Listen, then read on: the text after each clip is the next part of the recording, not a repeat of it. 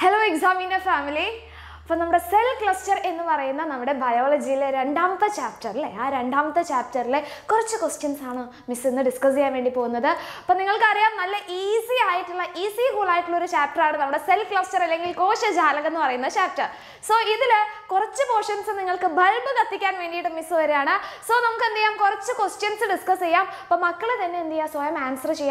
try okay. First question name the tissue that carry out the following functions. So, we have animal tissue, we have cell cluster in this chapter, we different types of tissues. Tissues? Yes,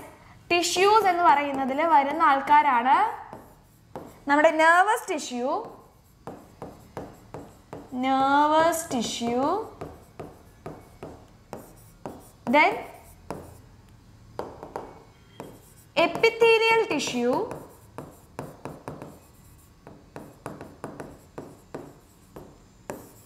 connective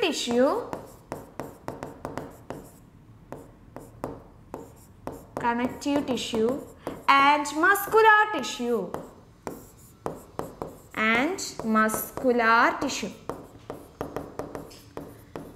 So, these tissues are animal tissues. Jendu koshangalil varuna, jendu kalakalil varuna aalkarana ee parayna 4 type of tissues nu parayunnathu. So, ee oru 4 type of tissues inde functions nokkunna samayathu namukku ariyam idile nammade nervous tissue endinu vendittana help cheyyunnathu control and coordination aanu.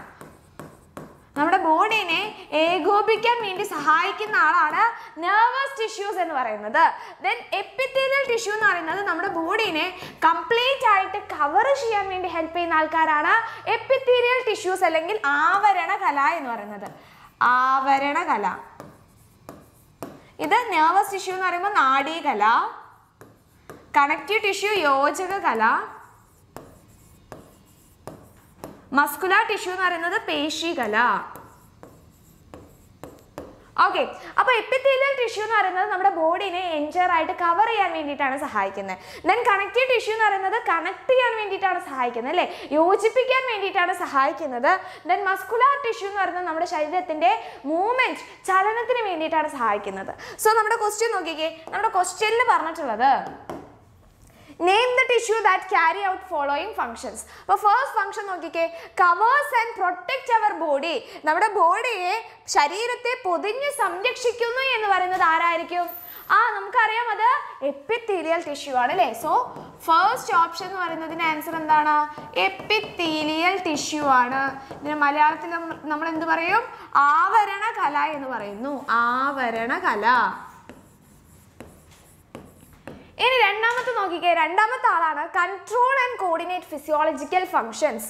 ശരീര പ്രവർത്തനങ്ങളുടെ നിയന്ത്രണവും ഏകോപനവും നിർവഹിക്കുന്നു. അപ്പോൾ നമുക്കറിയാം control and coordination എന്ന് കേട്ട് കഴിഞ്ഞാൽ മക്കൾ മനസ്സിലാക്കണം അത് ഏതുമായിട്ട് റിലേറ്റഡ് ആണ്? നമ്മുടെ നെർവസ് ടിഷ്യൂമായിട്ട് റിലേറ്റഡ് ആണ്, നാഡീകലകളിൽ വരുന്നതാണ്. സോ രണ്ടാമത്തതിന് ആൻസർ നെർവസ് ടിഷ്യൂസ് അല്ലെങ്കിൽ നമ്മൾ എന്ത് പറയും? നാഡീകല എന്ന് പറയുന്നു. നാഡീകല. Then the third option നോക്കാം. തേർഡ് ഓപ്ഷൻ ആണ് enable the movement of the body. നമ്മുടെ ബോഡിയുടെ ചലനത്തിന് വേണ്ടി സഹായിക്കുന്നു അല്ലേ. നമുക്ക് അങ്ങോട്ട് നടക്കണം ഇങ്ങോട്ട് നടക്കണം, മിസ്സിന് കൈയൊക്കെ ഇങ്ങനെ ആക്കണമെങ്കിൽ എന്താണ്? മൂവ്മെന്റ് ആണ്. അപ്പോൾ ഈ ഒരു മൂവ്മെന്റിന് വേണ്ടിയിട്ട് നമ്മുടെ ബോഡിയുടെ ചലനത്തിന് വേണ്ടി സഹായിക്കുന്നത് ആരാണ്? നമുക്കറിയാം നമ്മുടെ മസ്കുലാർ ടിഷ്യൂ ആണ് അല്ലേ. മസ്കുലാർ ടിഷ്യൂ ആണ്. മസ്കുലാർ ടിഷ്യൂ അല്ലെങ്കിൽ നമ്മൾ എന്ത് പറയും? പേശീകല എന്ന് പറയുന്നു. പേശീകല. പേശികല എന്ന് പറയുന്നു. ഓക്കെ, ക്ലിയർ ആയോ? ഇങ്ങനെയാണ് നമ്മുടെ 4 types of animal tissue. ഏതൊക്കെയായിരുന്നു animal tissues വരുന്നത്? നെർവസ് ടിഷ്യൂ, നാഡീകലകൾ വരുന്നുണ്ട്. കണക്റ്റീവ് ടിഷ്യൂ, യോജക കലകൾ വരുന്നുണ്ട്. മസ്കുലാർ ടിഷ്യൂ എന്ന് പറയുന്നത് എന്താണ്? പേശീകലകളാണ് വരുന്നത്. ആൻഡ് ലാസ്റ്റ് വൺ എന്ന് പറയുന്നത് എപ്പിത്തീലിയൽ ടിഷ്യൂസ് ആണ്, ആവരണ കല. അപ്പോൾ ആവരണ കല എന്ന് പറയുന്ന സമയത്ത് ഓർത്ത് വയ്ക്കുക, നമ്മുടെ ബോഡീനെ കംപ്ലീറ്റ് ആയിട്ട് കവർ ചെയ്യുന്നു. നമ്മുടെ സ്കിന്നില്ലേ, നമ്മുടെ സ്കിൻ എന്ന് പറയുന്നത് നമ്മുടെ ത്വക്ക് എന്ന് പറയുന്നത് എന്താണ്? ഒരു ആവരണ കലയാണ് അല്ലെങ്കിൽ ഒരു എപ്പിത്തീലിയൽ ടിഷ്യൂവിന്റെ എക്സാമ്പിൾ ആണ്. Okay, ready. ഇനി നമുക്ക് അടുത്ത ക്വസ്റ്റ്യൻ നോക്കാം അല്ലേ. നെക്സ്റ്റ് ക്വസ്റ്റ്യൻ നോക്കിക്കേ. Right any two feature of stem cells. നമ്മുടെ വിത്ത് കോശത്തിനെ കുറിച്ചിട്ടുള്ള രണ്ട് സവിശേഷത എഴുതാൻ വേണ്ടിയിട്ടാണ് ചോദിച്ചിട്ടുള്ളത്. അപ്പോൾ എന്തായിരുന്നു നമ്മുടെ വിത്ത് കോശങ്ങൾ എന്ന് പറയുന്നത്? അതൊരു സ്പെഷ്യലൈസ്ഡ് സെൽസ് ആണ്. That can be transform in to any other kind of cells. അതിന് വേറെ പല കോശങ്ങളായിട്ട് മാറാനുള്ള കഴിവുള്ള സ്പെഷ്യലൈസ്ഡ് ആയിട്ടുള്ള സെൽസിനെയാണ് നമ്മൾ എന്ത് പറയുന്നത്? വിത്ത് കോശങ്ങൾ എന്ന് പറയുന്നത്. സോ അതിൻ്റെ ഫീച്ചേഴ്സ് എന്തൊക്കെയായിരുന്നു? ഫീച്ചേഴ്സിൽ നമുക്ക് ഫസ്റ്റ് പോയിന്റ് ആയിട്ട് എഴുതാം, stem cells can transform into any other kind of cells. അല്ലെ, വ്യത്യസ്ത തരം കോശങ്ങളായിട്ട് മാറാൻ കഴിവുള്ള സവിശേഷ കോശങ്ങളാണ് വിത്ത് കോശങ്ങൾ എന്ന് പറയുന്നത്. നമുക്കറിയാം വ്യത്യസ്ത തരം കോശങ്ങളാവാൻ കഴിവുള്ള സവിശേഷ കോശങ്ങളാണ്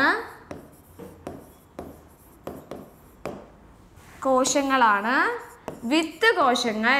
അല്ലെ, സവിശേഷ കോശങ്ങളാണ് നമ്മുടെ വിത്ത് കോശങ്ങൾ എന്ന് പറയുന്നത്. ഇനി രണ്ടാമത്തെ പോയിന്റ് എന്താണ്? നമുക്കറിയാം നമ്മുടെ ടിഷ്യൂ അല്ലെ, നമ്മുടെ കലയിലെ കോശങ്ങൾ എന്തെങ്കിലും ഡിസ്ട്രോയ് ആയി കഴിഞ്ഞാൽ, നശിച്ചു പോയി കഴിഞ്ഞാൽ അതിന് പകരം പുതിയ കോശങ്ങൾ, ന്യൂ സെൽസിനെ ആഡ് ചെയ്യാൻ വേണ്ടി ആര് സഹായിക്കുന്നുണ്ട്? സ്റ്റെം സെൽസ് ഹെൽപ്പ് ചെയ്യുന്നുണ്ട്. സോ നെക്സ്റ്റ് പോയിന്റ് നമുക്ക് എഴുതാം, stem cells can add new cells. അല്ലെങ്കിൽ when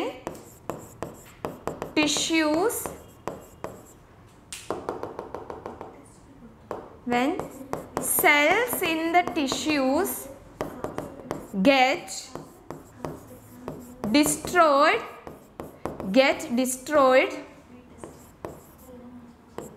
new cells are added. അതായത് പുതിയ കോശങ്ങളെ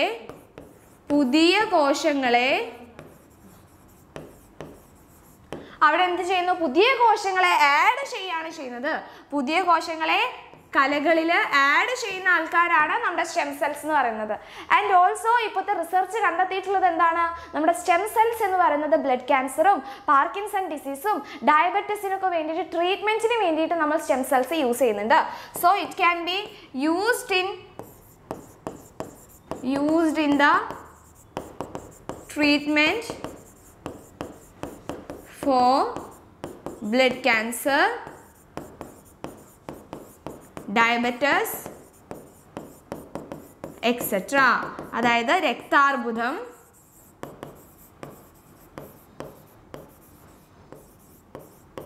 then പ്രമേഹം,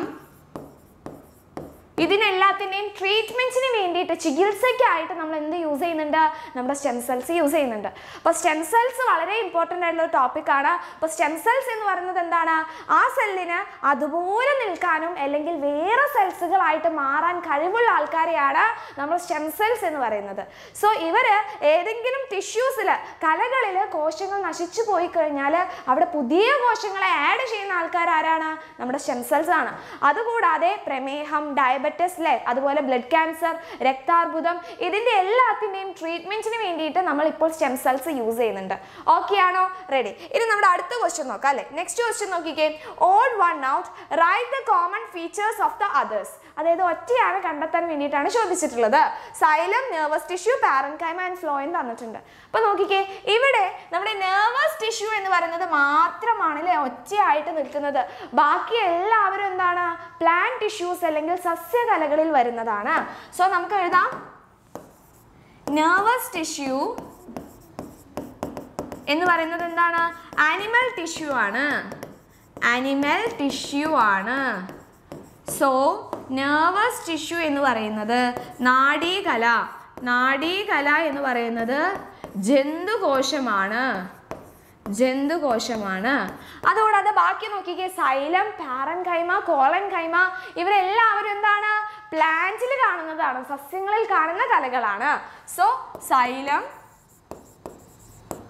ഫ്ലോയം ആൻഡ് പാരൻകൈമ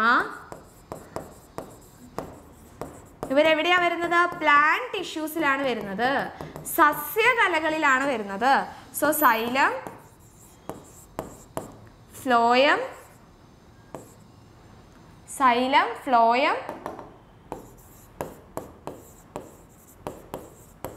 പാരൻകൈമ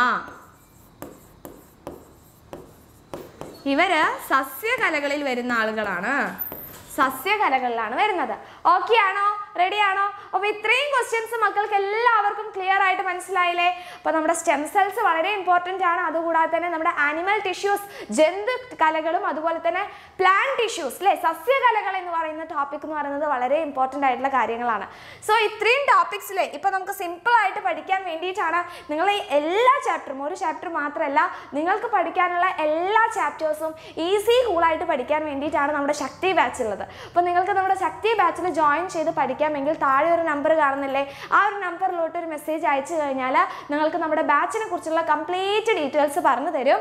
അതിനുശേഷം നിങ്ങൾക്ക് ബാച്ചിൽ ജോയിൻ ചെയ്തിട്ട് നമുക്ക് അടിപൊളിയായിട്ട് ക്ലാസ് 8 അടിപൊളിയായിട്ട് പഠിക്കാം. അപ്പോൾ നിങ്ങൾക്ക് 1 ഇയറിൻ്റെ ഫീ എന്ന് പറയുന്നത് 1,999 rupees ആണ്.